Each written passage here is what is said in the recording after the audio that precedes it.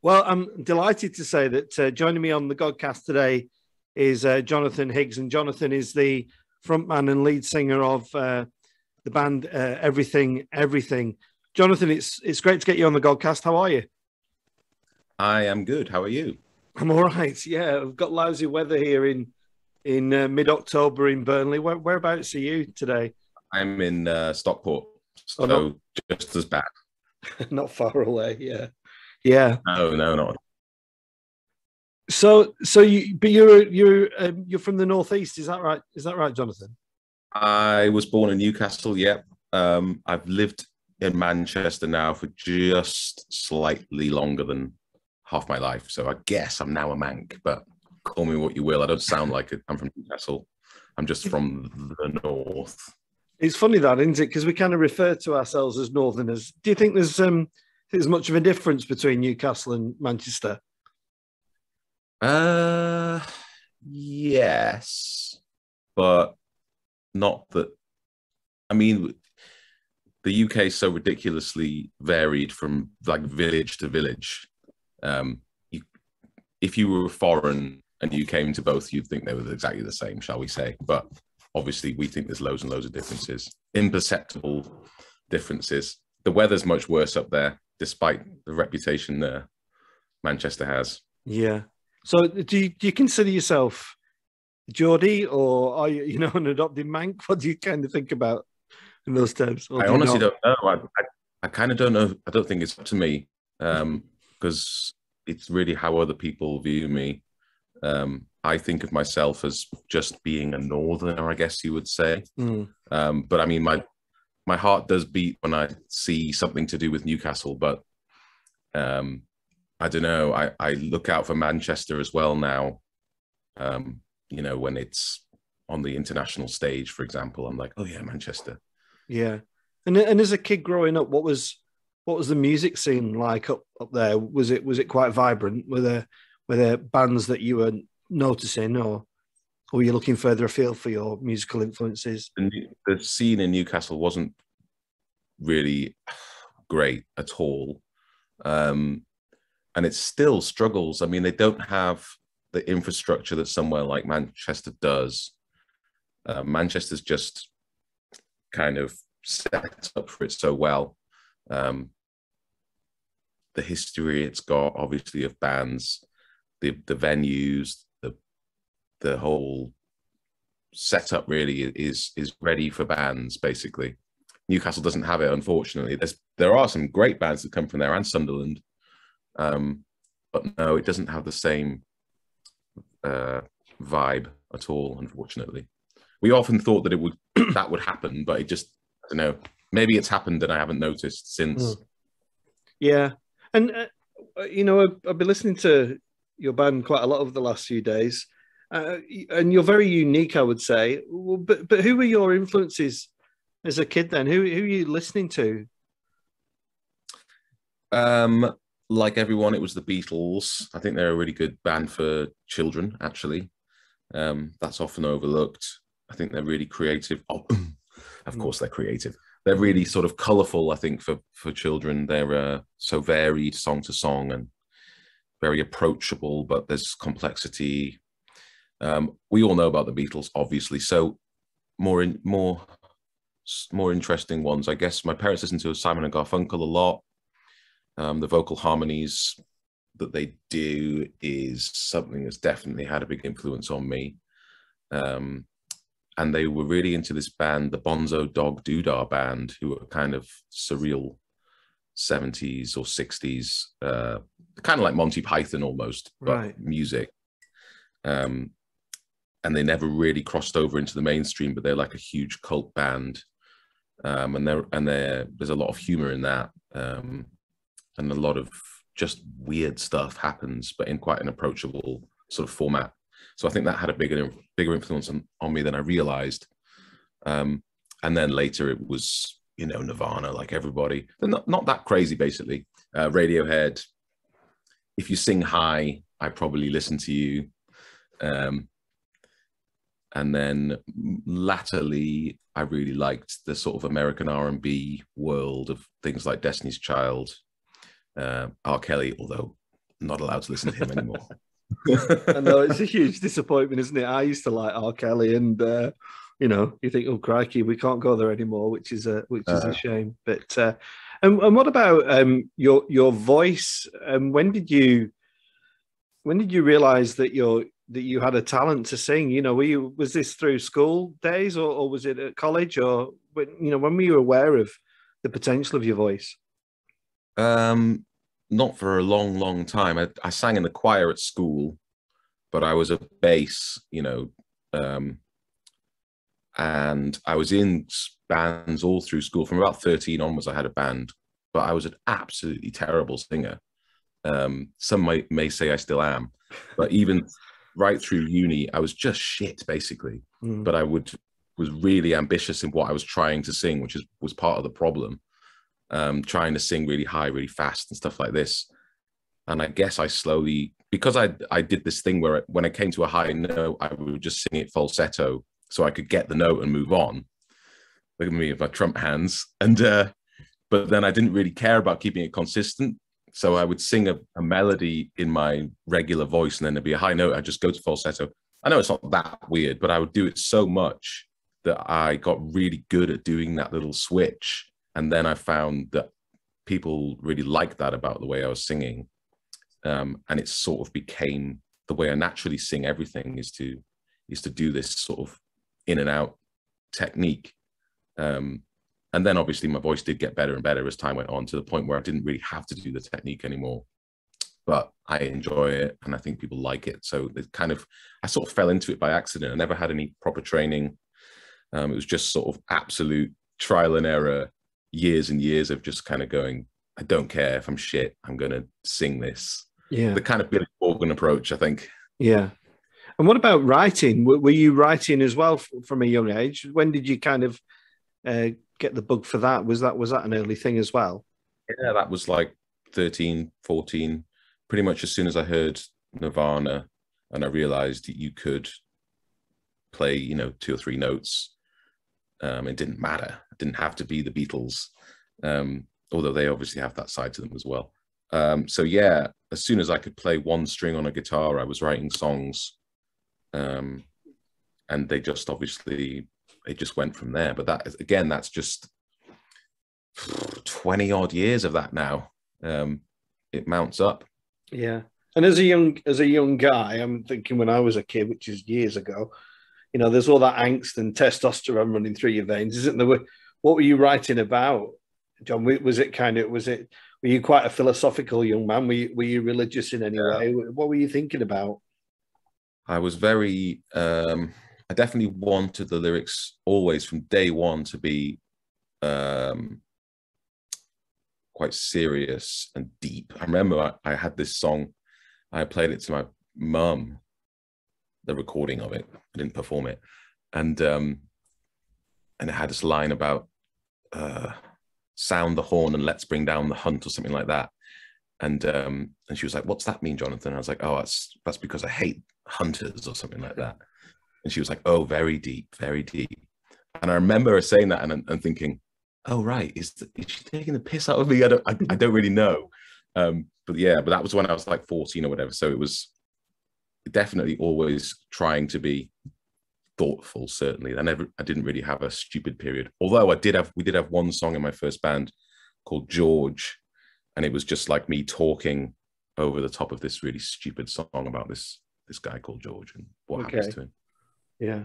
And what about religion, John? Was religion part of your life growing up, or did you give it much thought? Or has it ever been on your agenda? Yeah, certainly gave it thought.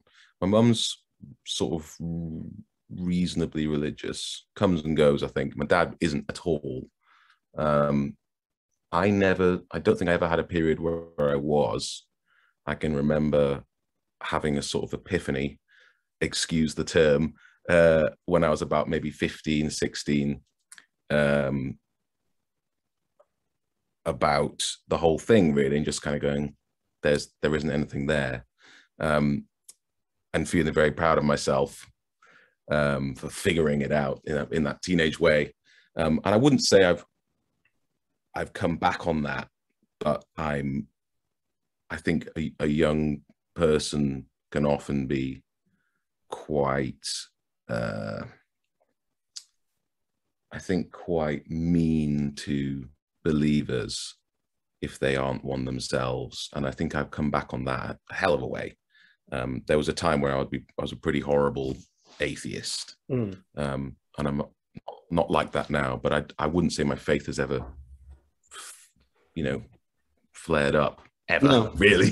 It's quite interesting because I spoke to quite a few atheists on the Godcast, and most of them like to kind of reiterate the point that I'm not a full-on kind of, I think you're all absolute arseholes. There seems to be a sympathy there and still an inquisitive nature, even though they proclaim to be atheists, which is quite interesting.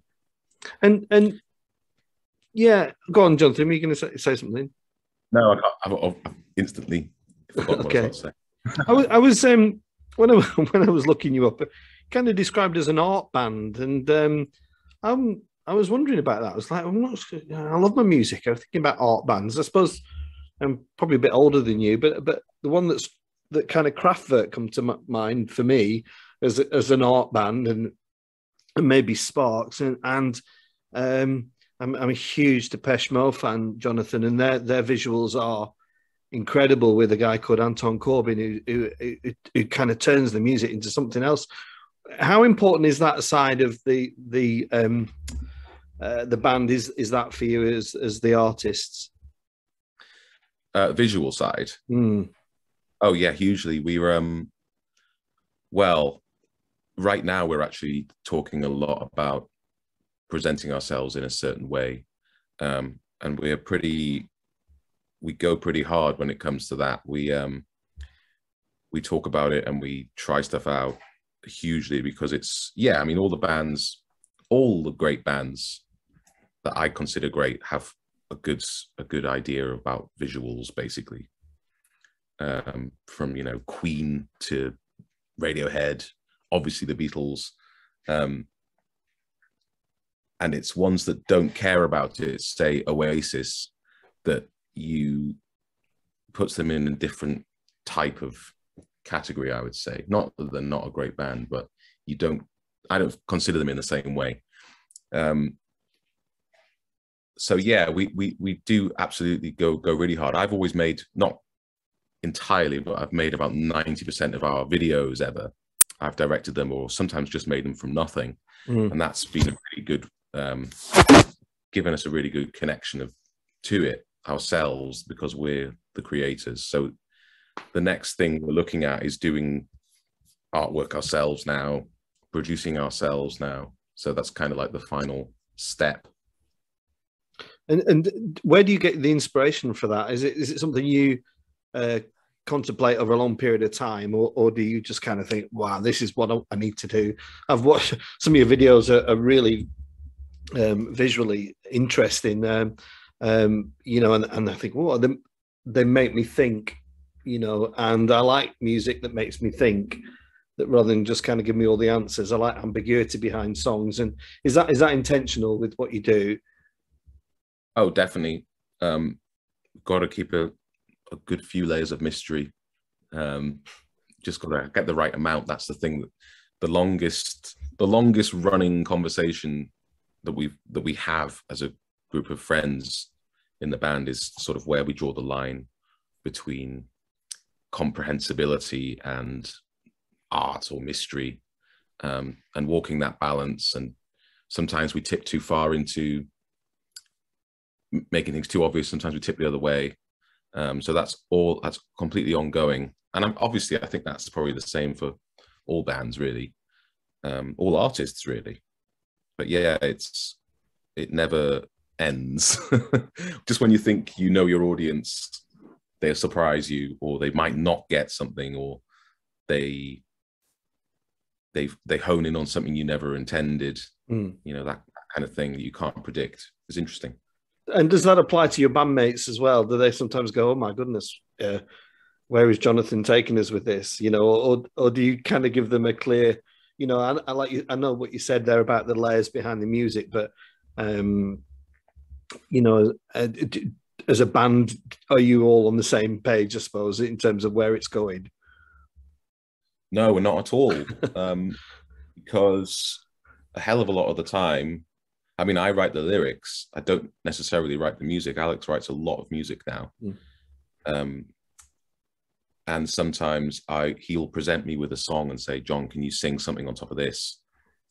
And then I'll sing something, and then 3 weeks later, you know, give him the demo back, and then he'll go, actually, John, I was thinking about a mining disaster in Wales when I wrote this. And I'll be like, I've just written loads of lyrics about, you know, my sister's baby. And then he's like, yeah, but do you think you could maybe, you know, make it a bit more about the Welsh mine? And just, you know, that's not quite the example, but it's like that. Or I'll write a load of lyrics and I'll think they're fucking great. And then Mike will come up to me a few days later and say, John, what the hell does this mean? Or I really like that song you've written about, and you just come out with something completely different. And sometimes I will explain myself, and sometimes I just don't want to, or I can't, or sometimes it doesn't mean anything. Something I've written, a line here or there, or it's like a joke, and I don't want to tell them that it's just a joke, you know. And all these things combine and recombine when you've got 4 people with 4 sets of ideas and 12 years of history in the band, and all the things we've done before, and it gets ever more complex, the type of decisions we have to make. Yeah. And do you enjoy that creative process? Is it part of the you know, I mean, I suppose as fans, you know, I just want Depeche Mode to rock up every year, really, and with something new. But I understand there's a process to that. Do you enjoy that kind of beginning of a project? And does that normally start with you saying, right, I'm going to go writing? And how long would you commit to that period as well? Well, I enjoy aspects of it. I like the blank slate, but sometimes it's very daunting, especially when you feel like you've just, like your last record was like the best thing you're ever going to do, especially when it's like that. So I'd say that the greatest joy in my job is that moment where you've just written something new before you show it to anyone, and it's just yours and the universe's. That's an exquisite joy. You can't really, doesn't feel like anything else to create and know it's good, or at least you think it's good. So I love the moment of creation, but I despise everything that comes after. So showing it to anyone, hearing what they think about it, changing it, refining it, explaining it, recording it. Like there's a thing that you'll get with bands called demo-itis, where it's a disease of the mind where you fall in love with a demo and then you go to the studio to do it for real, and you're like, it's not as good as a demo, it's not as good as a demo, and you haven't sung it like you sung it on a demo. And that strikes a lot, especially the longer the gap is between writing it and recording it. You'll get demo-itis bad. And there's 4 of us all getting demo-itis for different things, you know, so it gets crazy. And I dislike all that. But when it's all done and it's like release day, and it's like, look at how fucking great this is. Like, we worked so hard on that and that and that, and look how good the lyrics are, and listen to how fucking good I am at singing this, and listen to Mike on this track, and then look at this fucking video, and it's all there and it's all done. That feels amazing. And so does going out on tour. So having the moment of creation is great. The moment where it's all done is great. Everything else in between is kind of torturous. When you've written a track and you kind of think, oh, this is just brilliant, do you share it quite quickly, or do you discipline yourself enough to say, I need to put that in the drawer for a week or 2 before I reveal it to anybody else? No, a day or 2 at most, I would say. I usually can't wait, but sometimes I'll send them to like someone who isn't in the band, maybe, so I don't have to get, because we've been doing it so long in the band, it's unusual that someone will respond with like, "Oh my God, this is the best thing." They'll be like, "Yeah, it's great. Maybe we could try this," you know, because it's work. Mm. And so if I just for once, you know, once in a while, I just want someone to just like go, "Oh my God, that is amazing." Then I send it to someone outside the band, for example, get that initial reaction, like a fan reaction. And then I get like a colleague reaction after that. And those gaps in between albums and new material, do you enjoy that time? You know, I mean, I can't help think. Well, I'm thinking, what are these guys doing? I need more music. I need more music. But do you enjoy that downtime? Do you use it wisely or just chill out? What do you kind of do with it? No, I don't use it wisely at all. It tends to be one way or another. We're already working on the next thing. I mean, downtime at the moment, it doesn't really exist because you're either promoting singles, which effectively for me means making videos, or you're on tour, or you're back in the cycle and you're writing again. So it may appear like downtime, but really it's probably writing that we're doing or touring that we're doing. But touring's been completely messed up by the pandemic. So we had to do the other one, which is right. Yeah. And I just want to ask about producers. You do, and obviously you're obviously kind of sounds a bit ridiculous to say you're hands-on. When you're in the band, of course you're hands-on, but some people are happy to hand their music over to production and producers who kind of mold it and gel it. Where are you as a band with that? Do you like to keep that overall control, or do you like a producer coming in and saying, "Have you thought about this or that?" I kind of like the idea of it more than I like the reality of it. I haven't honestly enjoyed working with producers most of the times we've had them. Not that it's a miserable time or they've not been nice people. It's just I've got my own thoughts about how things should be, and Alex has got his, and he's way more into production than I am, I think, and obviously the other guys do as well. And it's like we're a bit sort of overqualified, I think, in lots of ways in this group, and that's sometimes is cause for things not going smoothly because we all, unfortunately or fortunately, do know quite a lot about music and production and things like this, and we all think we know best. And there's 4 of us, you know, so it can get sticky, you know, because the best thing a producer can do is just be decisive. When we're left to our own devices, that's when things really get bogged down because we all are producers in our heads. However, we are now at the stage where we're going producer free and we are doing it ourselves. So that's pretty exciting. Alex is producing the record that we're thinking about making, shall we say. And you've been together a long time, haven't you? And you've had that consistency. You know, some bands kind of break up and have a fallout and a tiff and come back together, but you've been pretty consistent. Is that down to kind of just friendship or just kind of that musical connection? It's a few things. I think we had our fallout before the band started. We did have another member before the band, before anyone knew who we were, shall we say, before us wrote. And that was kind of the drama. And then after that, it's been smooth sailing. I think we were lucky to kind of get that done, because that was the kind of thing that would have destroyed a band later on. So that was, I guess, lucky in a way. But yeah, I think we're pretty well suited to our roles. One of the main problems that occurs in bands that split up is people sort of encroaching on each other or trying to be in charge of everything, you know, the usual stuff that destroys any community, ego, really.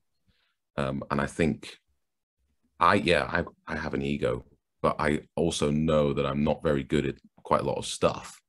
And I think that goes for all of us. And we're pretty good at the things that we're good at.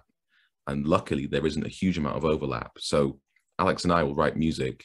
Mike and Jeremy just don't write music, and they're totally cool with that. I think you'll get, that doesn't always happen. You know, you'll get the drummer wants his song on the next record, and those kind of tensions just haven't arrived for us. And we're quite self-sufficient, so I can produce videos, which is lucky. You know, we all have a good head on our shoulders when it comes to our roles, I think, and we're not too precious about it. Yeah. And as you reflect on the career with the band today, are you content with your lot today? I mean, obviously you're still a relatively young guy, and there's much to come, but are you pleased how it's panned out for you as a band? No, we should be way bigger, obviously. Jonathan, can I ask you about that though? Because yeah, I get that, you know, and I had a really good chat with Rick Witter from Shed 7 about, you know, kind of popularity and things like that, but you wouldn't compromise your musical integrity to be more popular, would you? Would you? I think I would. Yeah, and I think I do. I think if Jonathan from our first record heard our last one, he'd be like, what the hell is this crap? And if I had a conversation with him, it would probably be an argument. But there comes a line where I don't even think it's good. It's a tricky thing because I'll listen to very pop a lot of the time, actually, probably most of the time. And I sit down and write a song and I think I want this could be sung by, I don't know, Ariana Grande, and it would be number one. This is what I'm trying to write right now. And I'm going to produce it in that way. I'm not even going to try and subtly change it. I'm just going to do the thing. And it still comes out weird. And as soon as I sing on it, obviously it's not going to number one, but it's, no, I mean, the question of would I debase myself and write like pure pop? It's like, yeah, I've been trying to do that since like our second record. Please, can I be more like that? But it just doesn't happen because people view us in a certain way. And you could probably transplant one of our songs and put it on someone else's record, and no one would notice that it was us, if you know what I mean. They would just think, oh yeah, that's Sam Smith being a pop star. It's interesting. I think it's about perception, and we built up a certain reputation that, you know, we're a kind of Mercury style band and we're a bit sort of nerdy and stuff. But if you actually analyze the music, it's no more complex than what's considered like very pop. It's weird. It's one of those things. And sometimes really pop is actually complex as anything. It's kind of how it's being perceived, by how it's presented more than anything. But you are popular. I mean, you might not be selling out Wembley Stadium, but you have it seems you've got a very good fan base that love what you do and will come and see you. You know, kind of a bit similar to bands like Shed 7, you know, and you know, and I was wondering, does that evolve as well? You know, do you attract? I went to Tramlines this year and purposely wanted to go and watch bands I'd not seen before, and I was just blown away by the quality of the music. Do you find that young guys are still interested, come and see you? Do you find new fans coming to everything? Yeah, I am always surprised to see young, like 18-year-olds, whatever, at our gigs. In fact, we've always had, strangely, we've had like a following of like little kids, particularly on our third record. It seemed to resonate with like under 10s in a big way. I don't really know why, but I'm certainly not complaining. I think if a band gets into you at that age, it really does change your life, which is awesome. And maybe some of those kids are old enough to come to shows now. But I also think, yeah, we do still attract young'uns. Once we see the age of the crowd start to go up, that's probably when we're we've made us the wrong step, I think. Yeah. And just to talk about the business side of it briefly, I mean, I don't mean to be crass, but I was reading about Spotify, and these people who are being challenged to change their ways and make music more profitable for artists. It's quite tough, isn't it? If you're a new band to actually to earn a living, it's pretty tough, isn't it? I dread to think what goes on in those situations. I mean, obviously I know 3 or 4 very young bands, because I tend to latch on to one a year for some reason and go, right, I'm just going to get obsessed with them. And I don't know how the hell they make it work. I really don't. I mean, things were bad enough when we were starting out in the MySpace era, just before streaming broke. We never really had we never really had a CD album, shall we say. Man Alive was on iTunes and it just went from there. But at least you paid for stuff on iTunes on that record. From then it just went free, and you don't make money from music. Full stop, you don't make money from music. You do make money from playing live. But if you can't do that, like you can't right now, then yeah, full stop. There's nothing else. So yeah, it can get pretty tough, especially if you're starting out. I do not know how. People often ask me, like, what advice would you give bands starting out? And I just don't know how to answer it. Like, be extremely lucky, have good music, get out there, just meaningless stuff, because there is nothing to say. I don't know what to say. Like, the internet's full, music is full. There's no space for us, There's no space. No one has the attention span. People will play one song off your record and then they'll play another person. Everything is. We've got so used to the format of the vinyl record whenever it was invented, and the 45 minutes of music that you listen to and then you take it off your record player. That's just gone. It's meaningless. Well, I've got my old vinyl here, That's because you're old school. Although it is kind of back in a little way. But if you zoom out and look at the history from, say, 400 years in the future, like, they figured out how to record stuff in like 1880 or whatever, and then Elvis happened. We had youth culture and we had pop music, and for this weird time, say 1950 to 2010, humans listened to 50 minutes of music and then they stopped. Like, that's just a complete anomaly. But to us, it's like that. No, but that's right. That's what it should be. It's the same with film. It's like, how long is an attention span? Is it 90 minutes? Is it 2 hours? Is it, for some reason, 45 minutes when it comes to music?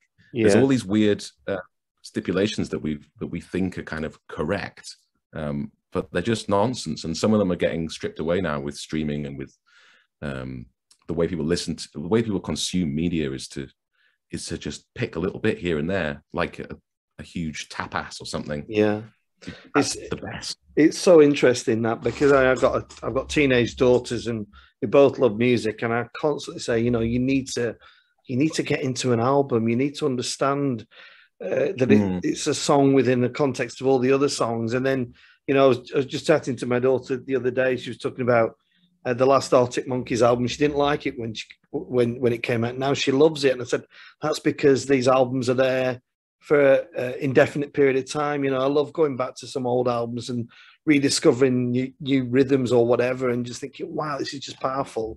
But I think music's being lost in schools in many ways, particularly, I go into primary schools. You don't see an awful lot of music knocking about, which is a shame.